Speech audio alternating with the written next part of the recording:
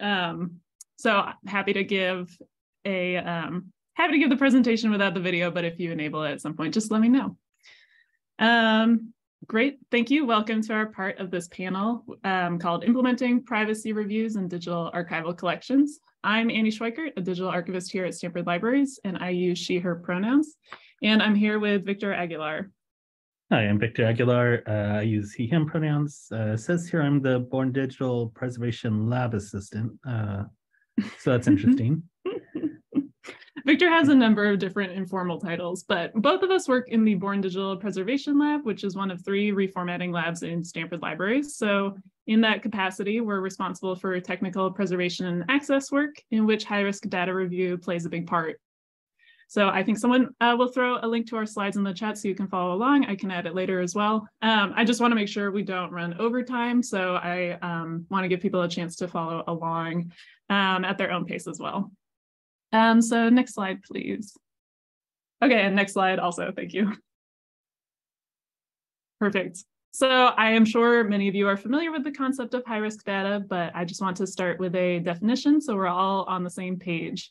So at Stanford, in particular, data is classified as high risk when protection of the data is required by law or regulation, or also according to our university IT, data is high risk when a lack of confidentiality could have a, quote, significant adverse impact on our mission, safety, finances, or reputation. So it can get kind of broad. Some common examples of high-risk data in our digital archival collections, which we're working with, are scans of ID cards on hard drives, bank account numbers sent by email, social security numbers, which used to be on resumes much more frequently. So we don't want to discourage collecting material that might contain this information. It's really common, and it's common throughout all of our materials as well. And it's also not usually high risk forever, so it doesn't need to be restricted forever, but it does have to be restricted for now. Next slide, please. Our understanding of high risk data is informed by Stanford's University Privacy Office, which works with University IT to define and advise on privacy and data compliance. Their policies, which we follow, include the requirement that high risk data must be stored in a highly secure location. We review archival materials, first and foremost for both legal and ethical reasons. We're striving to make our collections accessible to the public by making digital copies available online. But we also have to make sure that none of what we're making available violates expectations of privacy, especially given that search functions make high-risk data easy to find in digital formats. But in Stanford's case specifically, reviewing materials for high-risk data is also a technical requirement. The Stanford Digital Repository, which is where we store data for long-term preservation, is sort of an in-house creation, but it wasn't developed with high-risk data storage in mind. So because we're required to store high-risk data in a highly secure location, and because the Stanford Digital Repository doesn't technically meet those requirements, we store all of our Born Digital collections initially on a secure server managed by our library operations team. Once we've confirmed that materials don't hold high-risk data, we can then ingest them into the SDR, from which they can be made more widely available to researchers and where they'll be preserved for the long term with the rest of our data. Next slide, please. Oh yeah, there we go. So this slide has a link out to our university IT's 3 tiers of risk classifications, where you can learn more about what Stanford considers high-risk data and requirements for that storage. Next slide, please. Okay, so our workflows for high-risk data review. In the in-scope column, you can see that materials with plain text are prioritized, including web and email archives. Categories listed as out of scope are generally out of scope for technical reasons based on their tools. They can be sampled on a case-by-case basis if the resources in that collection are considered particularly high risk. Next slide, please. All right, so we're using Bulk Extractor and BitCurator to do our scanning work. Bulk Extractor, as many of you know, scans a disk image or directory of files and extracts structured information such as phone numbers, email addresses, social security numbers, credit card numbers, keyword searches, based on which scanners you enable. So we assign risk levels, high, moderate, or low, based on our assessment of the results. I've got a sample bulk extractor command on this slide for your perusal. We can talk more about this in the flags and the Q&A if you're interested, but in the interest of time. We're reviewing bulk extractor results first and foremost for high-risk data, as it has implications for our storage policies. We're also reviewing for moderate risk data, to which we want to restrict access. Moderate risk data would be material that isn't high risk enough to require this secure storage, but which we don't want to make widely publicly available. So that would include things such as student contact information and other things to which we want to restrict access. So next slide, please. Okay, great. Sorry. Yes, I think this might be a slightly older version of my slides. I am so sorry. So I actually, I think, yes, we've covered bulk extractor functions. In the interest of time, I won't go over it again, but I see someone's dropped a link in the chat as well. Thank you. So our current workflow, we start by working with curators and archivists to identify collections that require scanning. And subject knowledge here is really valuable as it can point us to potential privacy issues. We then run a bulk extractor report, interpret its results, summarize our results in a report, and then record our work internally. Once we're done, we discuss the results with curators and archivists. And if we don't find any high-risk data, we can proceed with ingesting the content into the Stanford Digital Repository. If we do find high-risk data, at the moment, the data stays on that managed secure server that I mentioned, and access to that server is mediated by Born Digital Preservation Lab and library operations staff. Next slide, please. Okay, great. Let's see. Here's an example report summarizing what was scanned, whether high-risk data was found. In the report, we add what actions were taken and details of the scan itself. We store this report in multiple places and record the scan as an archival event in our records. So on the right, you can see an example of report fields. Victor ends up writing reports that include live links to the counts of objects with high-risk data that were found or objects with low-risk data that were found. The report serves as a space to reflect on and write up the factors in our decision-making. And in aggregate, they also serve as an illustration of how our workflows have evolved, which is really helpful to look back on. Next slide, please. Okay, so how did we develop this work? You know, I'm so sorry. Would you go back just a couple of slides to the slide about bulk extractor? That is perfect. Thank you so much for freestyling. Would you go forward one slide again, please? Oh, perfect. Thank you. I just wanted to give Victor also a chance to talk about bulk extractor, how he reviews results, and how he adapts bulk extractor to work with his process.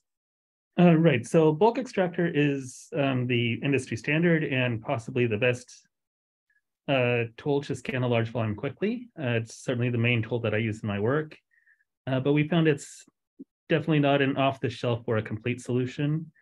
And it is instead one tool that needs some customization and whose results need interpretation. So at this point, it's not yet possible to replace me with automation. One of the things that bulk extractor is great at is that it can see things we can't. So it can, for instance, see into web archive files, which are rather difficult to look into otherwise. And it does post a little context snippet of what it finds, of the text around whatever it finds. So that can help to rule out a lot of issues, but it still does require tons of reading to go through the results and make sure that there's no privacy violations hiding in there. It does come with a lot of flags and scans whose documentation is not very obvious. Many of them are geared to law enforcement and forensics, which is not quite what we're looking for. The other thing we found is that it's only as good as your word list or your regular expressions. So a lot of times we actually will run a scan, I'll start doing work, and we will find the need to actually build a new custom word list that's a little more indexed to the collection that I'm looking at. We've also found that it misses a lot of things that it should be catching. So for instance, I found, looking at other things, I found telephone numbers that don't show up in the telephone number scan. The other main issue that we have with it is that AV files or archive files can give a lot of false positives. So I've ended up with results that I put into a spreadsheet and have, 50,000 rows, and then I filter out all the photograph files, and I end up with like 150 rows. So it definitely does require a lot of filtering and often custom collection and form word lists, and there still is a ton of reading that is involved in going through the results. Perfect. Thank you, Victor. Okay, could we advance the slides just a few back to how we develop these workflows and who guides this work? Perfect. Thank you. So the Born Digital Preservation Lab and Special Collections archivists here at Stanford have identified review for high-risk data as a priority and have been working together over the past 5 or so years on documentation and workflows for review, which for quite a while we as a group executed on a case-by-case basis. So we tried to put these workflows in practice at scale in 2021, which included establishing a cross-departmental working group. Our work that year made clear the need for a dedicated staff person. And based on that 2021 work, we were able to hire Victor in early 2022 to focus on privacy review. Next slide, please. So in addition to the guidelines specified by both the law and by Stanford, we spend a lot of time considering archival context as we execute these workflows. In some cases, this context will make seemingly innocuous materials much more sensitive. For example, out of context, a list of names might not seem sensitive, but it, of course, can be sensitive information if it's a list created by, say, a legal immigration aid provider or an AIDS activist group, both collections that we have. So bulk extractor is a weird entry point here. Excuse me. It's only surfacing pretty structured information for one thing, and also only in snippets of context. So it's up to us to account for more subtle or collection-wide context. And in order to identify high-risk data with this context, we might change our search terms based on what we see. While we're reviewing results, we might manually sample more materials just to make sure we're not missing anything less structured that would qualify as high or moderate risk. Or in the end, sometimes you just have to pass the collection off to a processing archivist for another closer round of review. Victor's in really deep with the data, and he definitely sees things that make him want to rescan the collection, look closer for privacy violations, some of which can be really serious, but we also don't want to step over this sort of murky line into archival processing. We're trying to protect Victor's time, but that line can be much clearer in hindsight. Our work is also guided by constant discussion. I knew that we were going to encounter edge cases, but I had collected so many examples and regulations while we were working to define our initial workflows. I thought maybe maybe those edge cases that we would find would be easily resolvable with all the amazing examples that I had. This was not true. We've ended up spending a ton of time with these, unique archival materials, just defining what qualifies as a privacy violation. And we've been using those decisions to revise our approaches and workflows, sometimes dramatically. So we've already gone through several sort of rounds of revision. And I just want to emphasize that it's time consuming to feel like you're doing this responsibly. And of course, it's also consequential because responsible access to information is one of the core tenets of archival ethics. We don't want to over-restrict information and sort of take the easy way out of just keeping all of our data unavailable to researchers. As the Digital Library Federation Born Digital Access Working Group, whose work I really love and have referenced a lot in this process, has put really succinctly, there's a serious tension between the potential to harm collection subjects and the potential to obfuscate history by restricting access unnecessarily. Next slide, please.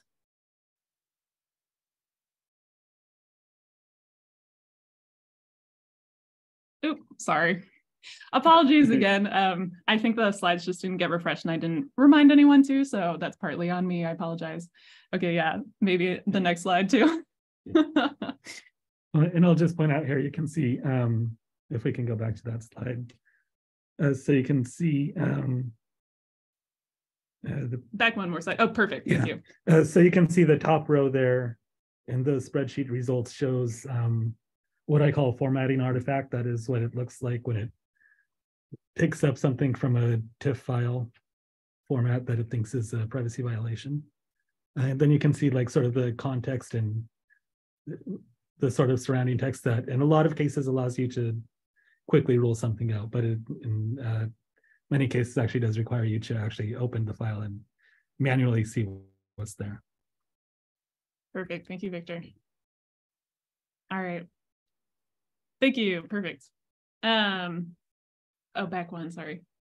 I'm so sorry. Thank you, everyone, for bearing with. Okay, great. So hiring a staff person who focuses specifically on this task has totally changed how we approach the work in a good way, for sure. Victor has a wide background of relevant work experience in particular, and he was able to apply it from the start. It's also just valuable to have someone who's really focused on this work. Victor's clarifying questions and suggestions have been really a boon to our process.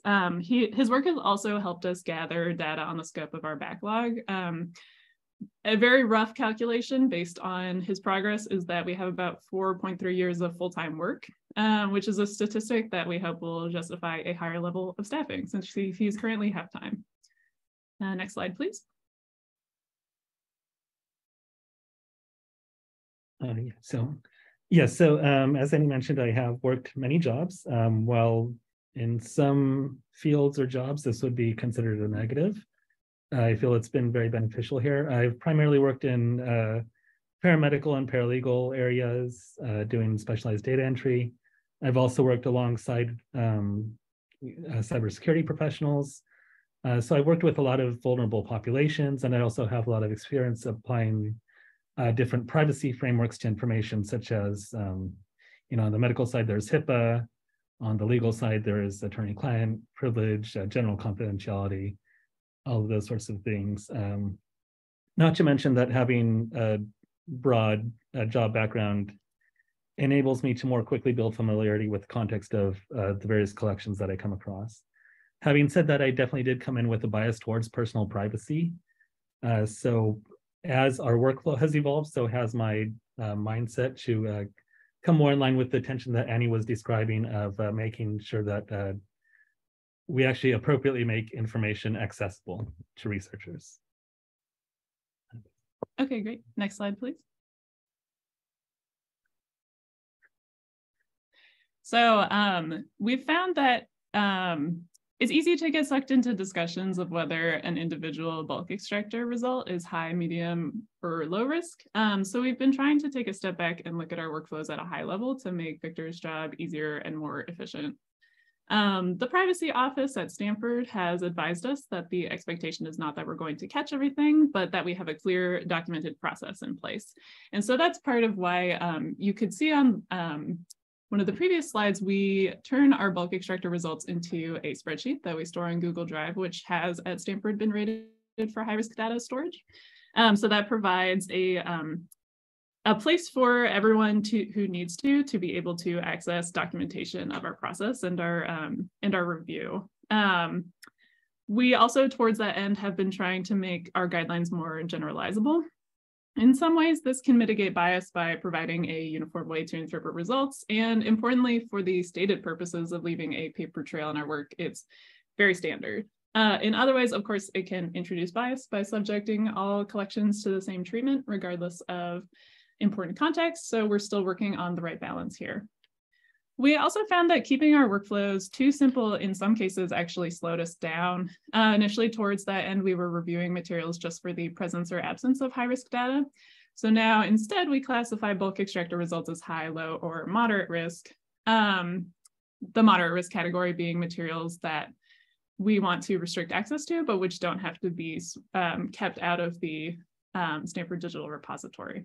So this has made our work a lot easier because previously, we were engaged in a lot of discussions where we talk about materials that seemed like privacy violations, but maybe didn't technically fall into the category of high risk. We might have overclassified them as high risk in order to restrict them, but other materials that were sort of on the edge might get underclassified as low risk, even though there were reasonable privacy concerns. So the moderate risk category gives us another level of restriction to help sort of settle debates, and it also aligns us with the definitions used by the Stanford Privacy Office and University IT. Next slide, please.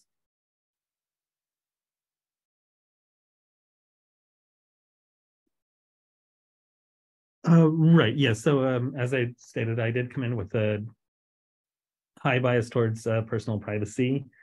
So at first we were basically just checking the bulk extractor results as to whether they were true or false positives.